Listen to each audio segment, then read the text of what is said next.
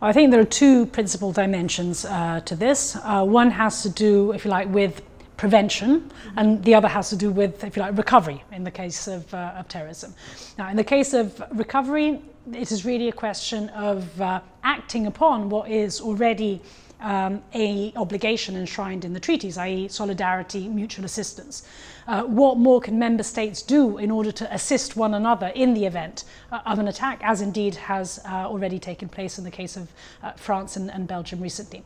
Then there is the whole aspect of prevention, and this has both a dimension that has to do with countering violent extremism. What more can we do in terms of education, culture, on and offline communication, removing unlawful content from the internet, but also developing a counter-narrative which really tells the world and tells our citizens what we are about.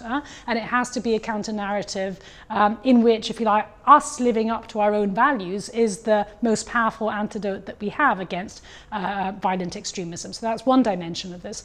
The other dimension has to do with counterterrorism in the more strict sense of the term. And here, basically, the main task at hand is really that of strengthening information sharing and intelligence cooperation between member state agencies, as well as obviously strengthening their cooperation with non-EU countries. But the big work to be done really is internal.